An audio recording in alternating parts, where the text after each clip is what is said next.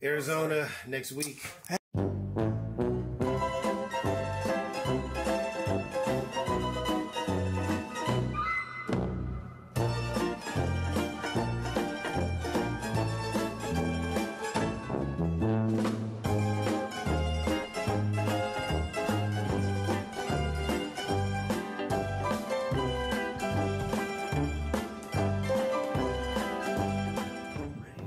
Yes, sir. Talking about my boys.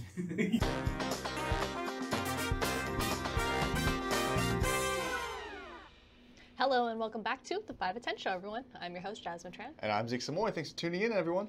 And we just wanted to start today by giving a shout out to everyone who was on the show last week. That's right. Everyone did a super job, from Jamal and Sherry opening the show as our hosts, to Jesse and Brian talking about their ASLI designations, and our man Taylor locking in for the last minute. It was also really fun to experience the show on the other side of the screen. And the chat was super active last week, too. That's right. I know. Great energy. So let's see if we can get it going again. Chat, let me hear you. Mics are muted. That's right. Mics are muted indeed. Good point. But let's see who's logged in anyways. Let's see who's got. We got Christian with the Jimmy Butler background. Just a heads up, the theme this week is Under the Sea, Christian, not Heat basketball players. But good try. We're close. We have some good backgrounds right now. Jennifer Batista. We have Charlotte with some cool Under the Sea backgrounds. Bikini Bottom. Bikini Bottom. We got some other people. We see Jody. We see Teresa. Hello, everyone. Oh, look at Diana's background. Dory. That's a cool background. Forgetful. Get it. And while we're at it, let's talk about this week's team's background contest. As you might have seen from this week's 5 at 10 email, this week's theme is Under the Sea. So come up with your most creative background with that theme, and we'll have a winner selected by the end of the show. Yes, we even have our very own judge taking a look right now at everyone's backgrounds. Right now as we speak. Kyle, can we get a live image of that? Is that possible? Hey! Whoa, shout out to our very own Adam Rosenthal for taking on his role as this week's judge. Hey, Adam, how's it going? Doing well. Thanks for having me. Excited to see all the creative backgrounds. Yeah, great. Thanks for hopping on, Adam. We'll leave you to it. We don't want to take up too much time because I know this is a serious job. Good deal. Thanks, Adam. All right, there's Adam, the jury and executioner of ensuring we have a proper winner for today's episode. And as for today's episode, we're kicking things off with Last Minute, tackling Week 4 of the NFL. Followed by a very important conversation with our VP of Operations and Events, Phaedra Jackson, about diversity, equity, and inclusion. And finally, we finish off with some trivia, hosted by yours truly. This week's theme is just like our team's background contest, Under the Sea. So get your aquatic maritime caps ready, because you'll need to know everything from sea life to sea lean Dion. Nice one. Right you are, Zeke. So let's toss it on over to Last Minute. We'll see you guys for trivia following Ed and Eric's usual shenanigans and Phaedra's interview. Hit it, Kyle.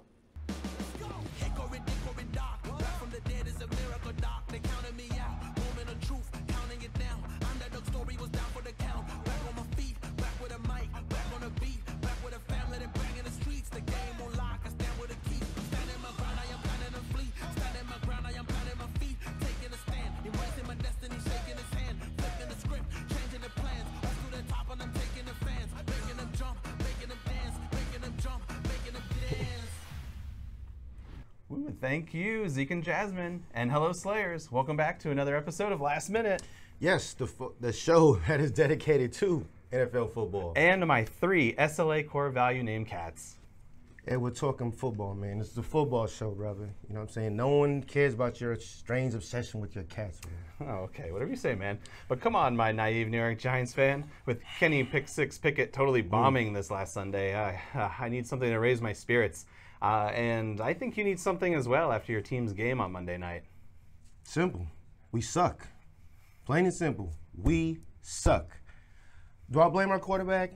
Yes and no. I mean, Jones, he's trying. He's running the ball. He's getting first downs, but it's not enough. At the same time, I mean, what are you supposed to do, man? I mean, the whole O-line is wide open. Mm-hmm. He's scrambling to get away. Did y'all see the Monday night game? It was horrible. It was. 11 sacks. The pick 6. That's pretty bad. We gotta do better, man. It's embarrassing. It's embarrassing. Yeah, well, nothing better than talking about the failures of our teams for the whole company to see. I don't want the whole company to see, dude. And I hate failing, man. Yeah. Let's move on to our core value recap and actually talk about a good game, man. Agreed. And today's core value is motivated. Motivated. And for anyone who doesn't know what that core value means, it is behind what you do every day. It pushes you to be more enthusiastic and determined to achieve success. That's right. And which team did you feel was most motivated last week? I'm going to give it to Denver, man. You know what I'm saying? The offense put up some solid points. Defense started making game-changing plays, and they rallied together to get that victory over the Bears, 31-28. Clifton, I'm sorry, homie. Yeah, sorry, Clifton. But nice pick. I'd agree with that. And a quick shout-out to the Broncos as an organization as a whole for finally getting a win. Finally. Yeah, Broncos country. Let's ride to 1-3. 1-3. Hey, man, what game are you looking forward to this upcoming week? You know which one. Ooh, I think we it's all the same know. One. I think everybody looking for this one. Yes, it's going to be the Sunday night game, Cowboys versus Niners. This will be an excellent test for both teams, two fantastic defenses, and I'm curious how Purdy and McCaffrey do against the Cowboys defense. Honestly, man, I think the Niners will most likely beat Dallas. Just be fair. I want them to beat Dallas so I can have my man Stephen A. on First Take make fun of him. But I say this too, man. Niners, you got a lot of weapons. You got Debo, Ayuk, who's making excellent plays and good catches. You got Kittle. Start utilizing him, man, because eventually that run game is going to get shut down. It's not hate. I'm just saying McCaffrey, they coming for him. He's doing his thing, which is cool and all, but save him for the playoffs. Yeah, no, he's injury prone too, so you got to watch out. But should be a good game. But now it's time for everyone's favorite part, the winner of the SLA football pool. Eric, will you please do the honor and announce the winner? Oh, no doubt, man. So this week's winner goes to Hector Salas. Hey, Hector. Hector, look at me. Did you change your name or something, man? You didn't tell me about Hector? Hey, that's what he put on. Sorry. Oh, man. Congrats on winning a $25 Visa gift card, Hector. And you also won last week's trivia. Good job. My cat Knowledge Able would be so proud of you. How do you even call a cat Knowledge Able? Like when you see him, Knowledge Able. Come here, boy. Yeah. Come here, Knowledge Able. Bag of treats. Shake it. Dude. Yeah. Let's move on before it's talking about the other two cats. What? Knowledge Able. God, such a hater. Yes. Anyway, hate. What? Oh, okay. Well, as a last minute reminder, we'll be having our first ever Major League Baseball pool. Yes, it will be a bracket much more like, just like March Madness. Yes, so all you need to do is fill out the bracket Eric emailed you and send it back in. This is not like our football pool where it happens every week. Just fill out which team you think will win each series and the World Series. We'll find out who wins the whole thing at the end of the World Series. Yes, and don't forget to write down how many games it will take for the winner to win the World Series. The deadline to submit your picks to me will be, give it to me by 12 o'clock today, noon today. Get it to me by then. Yes, and wow, that's going to do it from us here at Last Minute. Hey. We'll see you all next week. And remember, Niners, please beat the Cowboys. Please, we're all better off when the Cowboys lose. Yes, please, because if y'all lose against the Cowboys, I never hear the end of it from the Cowboy fans out there. My brother-in-law will be calling me. I never hear the end of it, man. It'll be awful. Yes, and now we're going to turn it over to Jasmine, who had a very important conversation with our very own Phaedra Jackson. Jasmine, take it away. Thank you, Last Minute. I'm joined here today by Assistant Vice President of Operations and Events, Phaedra Jackson. Phaedra, welcome back to the show. Thank you for having me. I know that you prefer to be behind the scenes most of the time, so we really appreciate you being here today. Thank you. So now we're here today to talk about a very important topic within our organization, diversity, equity, and inclusion. So today's interview is going to be all about the topic, but more specifically about unconscious bias and maybe some resources on how we can learn more about DEI. Okay. And before we dive too deep into it, what does diversity, equity, and inclusion mean to you? Well, everyone holds unconscious beliefs about various social and identity groups, from educational to gender bias to age bias. So DEI represents individuals' voices to be heard, to feel included, for people to have the conversations that maybe are uncomfortable, and us being okay with being uncomfortable, being comfortable with being uncomfortable. And I think that DEI is a great representation of that. Absolutely. So it's like about creating a safe environment where people feel like they can amplify their voices. Yes. Absolutely.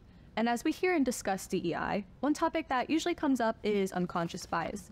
So how do we understand conscious bias versus unconscious bias? Well, conscious bias is defined as attitudes towards a group we are aware of. Unconscious bias is attitudes operating outside of our awareness or our control. We form opinions about others without having relevant information. Absolutely. So have you ever been affected by bias in your career? Yes, I interviewed for this position or this company about 10 years ago through a contracting agency. And I went to the agency, it was called a screening interview at that time. I met with a gentleman, and midway through the screening process, he stopped and he goes, "You're very articulate."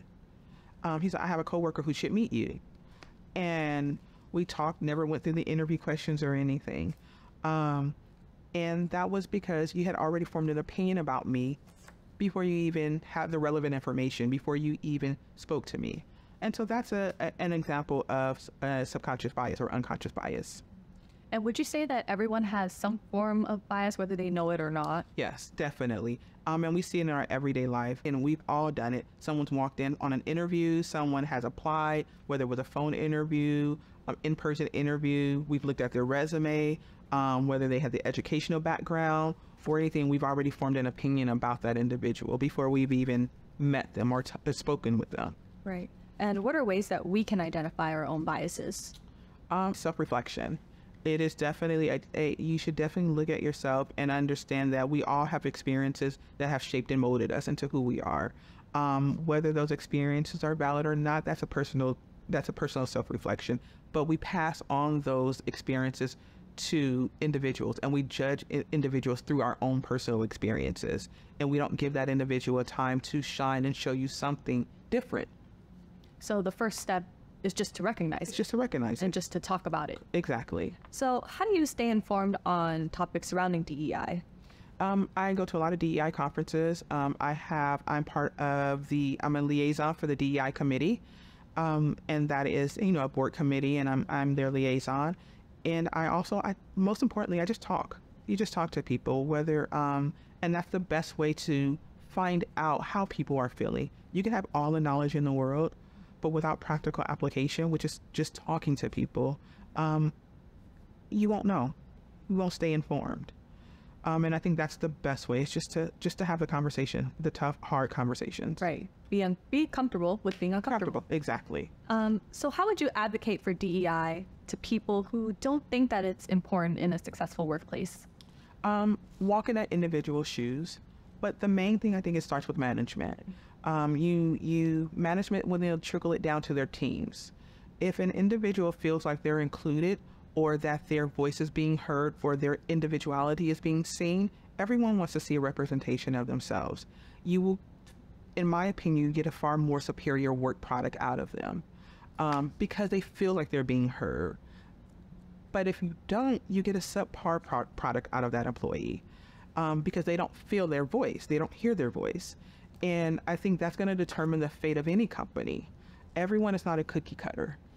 We all bring a very different dynamic to the workplace in the work environment. By embracing that and understanding that, I think your companies can go far.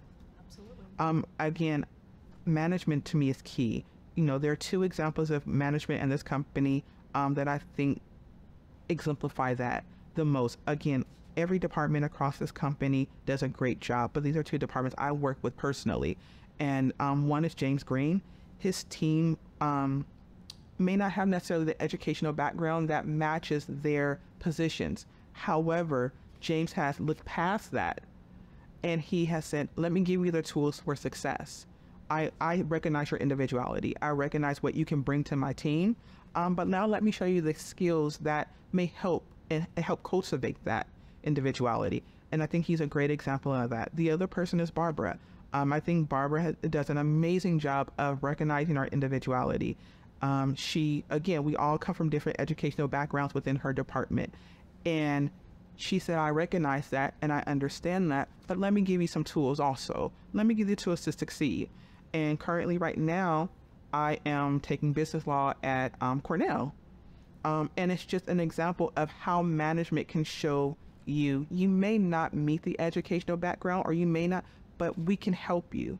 Everything can be taught and learned, but that individuality is what makes us successful. That what makes the culture of the SLA as great as it is.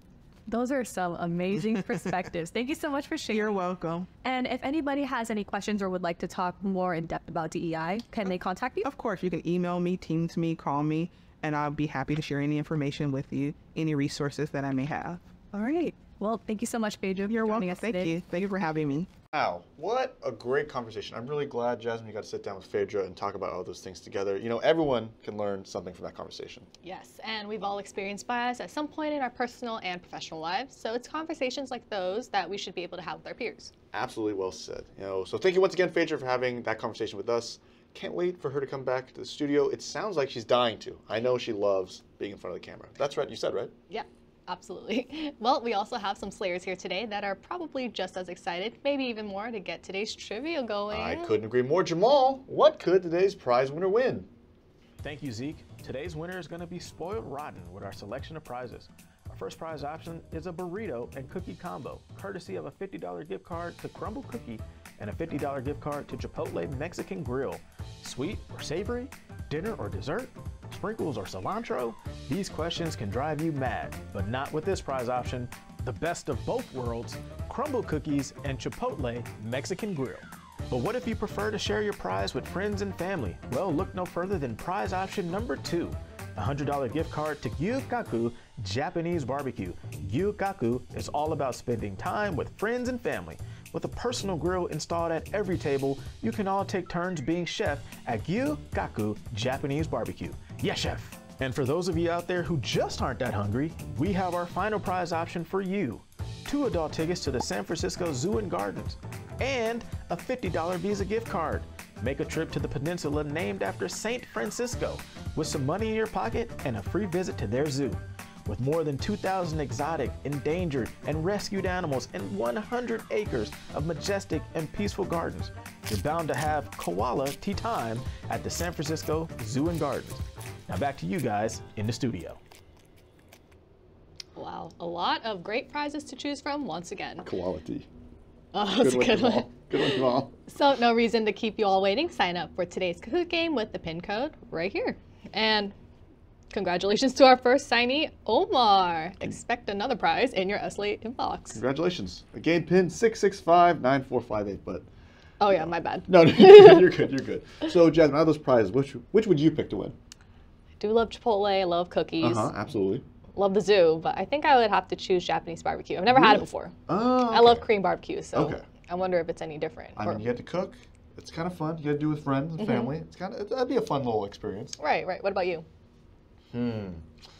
As much as I love quality time at the zoo, I think I'd probably pick the food experience. I love food. As a baking and cooking cohort leader with Teresa, just love food. So any prize that has food, then I can enjoy with other people. Any tips on cooking Korean barbecue or Don't Japanese overcook barbecue? it. Don't overcook it. Don't overcook it. But also don't undercook it, because that could make you sick. So, find a good balance. You'll know. You'll know when you Couldn't have taste said it better myself. You'll know when you taste it. How many people got signed up? 65. Whoa, we got That's a lot of people signed up. We got Hector, actually, capital R. We have Nils, Jennifer, Anthony, Josh M, Azam, Spencer, YM, Yusuf Mayat. Wow. Maybe. Let's go. Who's Kahoot? Kahoot exclamation point.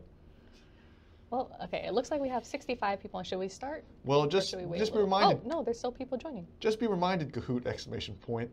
If you win, you won't be able to pick a prize. So just a heads up. Just throwing it out there now. Just so you know. Kahoot exclamation point. All right, 68 people. Should we get going? I think so. All right. Kahoot at work. Under the Sea trivia. Did you know that our marketing director, Diana, actually studied to become a marine biologist before she found her passion in marketing? Really? Yeah. Well, Fun fact. maybe she'll know this first question. What percentage of the ocean covers the Earth's surface? Is it 71%, 64%, 80%, or 67%? Did you know that the ocean contains 97% of Earth's water, and the other 1% is fresh water, and the other 1 to 2% is our ice glaciers? Ice glaciers, 1 to 2%. People kind of like ice glaciers. Because they're made of water? No, it's more like, you see someone, that's what you see above the surface, but below the surface, there's so much more you don't know. So much more. That was really deep. Really insightful. I like And of course, the correct answer. Is 71%. Let's see who got it right. Christian Ocampo with the cool Heat Miami Heat background. And our cohort leader. Oh, yes. Yes. So, next question. What percentage of the world's oceans have humans explored so far? Is it 2%, 5%, 20%, or 30%? Would you ever go deep sea diving, exploring? Deep sea diving, I don't know, but I would do the little shark cage thing where you kind of get trapped underneath You're the not water. afraid of sharks? No, definitely am. But if I got bit, it'd be kind of cool. People at work could call me Shark Bite. I don't think anybody would call you that. I would request everyone, if I get bit by a shark, to call me Shark Bite. Well, I don't know how you could do that because I'd be scared because only 5% of the world's oceans have been explored by humans. That means That's there's 95% that we haven't explored. 38 people got it right. That's crazy. Good on you. Let's see here. Christian still holding on the lead. Brittany Trevor, our cookie expert, in second place with Joanna, the highest climber, up 22 places. Great job, Joanna. And question number 3. What is a group of dolphins called? Is it a pack, a colony, a pod, or a herd? Did you know that unlike other mammals, dolphins are born tail first? Really? It's crazy, right? We're mammals, right? Yes, we are mammals. And we are born. The humans are born head first. Is it head first? Yes, it is Yes, head first. yes, Right. We talked about this before. We had this whole conversation. I always forget. I was very confused. The correct answer, of course, Is pods. a pod of dolphins. Didn't you have a fun fact about dolphins? Yes, I did. Dolphins sometimes are trained by militaries to look at, to find mines and stuff underwater. They're kind of scary. They're very smart. That's pretty cool. Like a military pod. A military pod of pod. dolphins. Imagine those coming after you. Christian holding on to the lead with Spencer right on his tail. No pun intended. That was a good one. Oh, yes, that's what I meant. Of course. Question number 4. What is the state fish of California? Is it a golden trout, Chinook salmon, American shad, or largemouth bass? Out of all of these, which would you want to eat? Eat? Probably the salmon. Salmon. How do you like your salmon cooked? I usually bake it with some lemon, butter, garlic. What about you? Lemon and salmon, a great combo. Pan fry it. Make sure the skin's. The good thing about salmon skin, you'll know when it's ready. It'll come off really easily. Just a heads up. You don't, like if you're trying to really scrape at it. I actually hate pan frying my salmon because of that. It always gets stuck. Yep, So I have to just wait. Maybe you should try cooking California state fish, the golden trout, instead.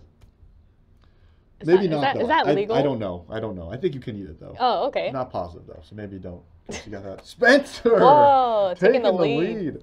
Spencer, let's see if you can hold on to it. We'll see. Question Spency. 5 out of Call me 6. Zeke, that's why. What is the smallest ocean? Is it the Indian Ocean, the Arctic Ocean, Atlantic Ocean, or the Pacific Ocean? You know, have you heard of the Sargasso Sea? No. Where is that? Well, it's inside the Atlantic Ocean. It's the only Inside. It's the only sea or body of water that's surrounded not by land, but by another body of water. How do you distinguish? The Sargasso seaweed. Oh, so the seaweed makes like the Yeah, it's water. different things of water. Oh, interesting. Of course, the correct answer Is the is. Arctic Ocean not close at all? Nah. But I don't know. still a fun fact to learn. Let's see. A huge Kobe. Congratulations, Kobe, who is one of our newest DA associate DAs. Yes. Yes. Newest class. Congratulations, Kobe. First place, Dallas, highest climber. Let's see if you can catch up. Last question. A smack is the collective term for a large group of what sea creature? Is it squid, stingrays, sardines, or jellyfish? Fun fact about sardines, actually. Well, I guess not about sardines, but did you know that canned sardines are now the latest TikTok trend? Yes, everybody's eating it these days. And you consider that a fun fact? I think it's a fun fact. It's pop It's culture. about time, though. It's pop culture. It's about time. Sardines are delicious. Yes. We get make fun of them for Great eating them in source of college. omega-3, protein, all And kinds of vitamins. Did TikTok tell you? Jellyfish, correct answer. Congratulations. The 21 people got it right. Wow, people are doing pretty well. I would not, there's no way I would have done that. Did you know that it's actually called a smack because that's what it feels like when jellyfish sting you?